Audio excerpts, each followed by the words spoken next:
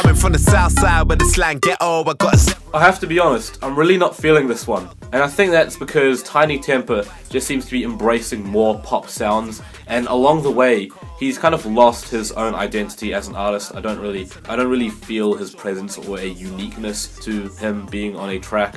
I feel like there are a lot of other pop artists doing his sounds far better than he is. But you know, if Tinie Tempah wants to do that kind of mainstream appealing pop rap music, then fair enough, you know, that's his thing. It's just not appealing to me. Plus, I feel like for most of the album, he's kind of just going on about his success and just how many hits he's had.